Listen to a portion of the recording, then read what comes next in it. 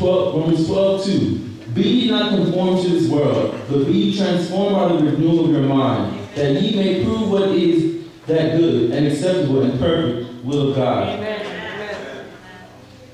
Whenever you feel that you are overeating too much, remember 1 Corinthians 10:31.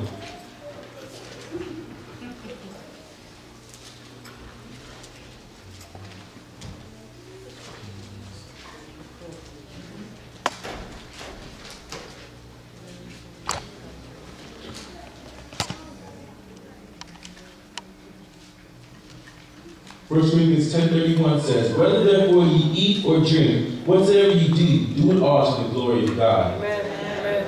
And remember also what God says about sexual promiscuity and sexual abstinence. 1 Thessalonians 4:3.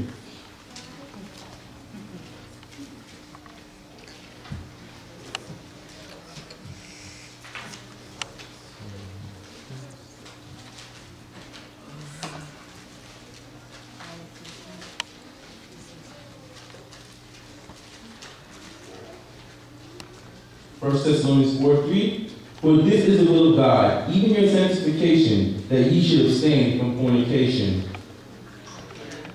But remember, youths and members of the church as a whole, these bodies aren't ours. They do not belong to us.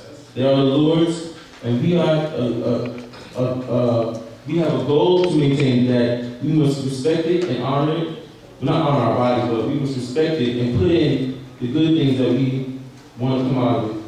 In conclusion, I'll read Proverbs 4:25-27, which says, let your eyes look straight forward ahead. Fix your gaze directly before you. Make level paths for your feet, and take only ways that are firm. Do not swerve to the right or to the left. Keep your foot from evil.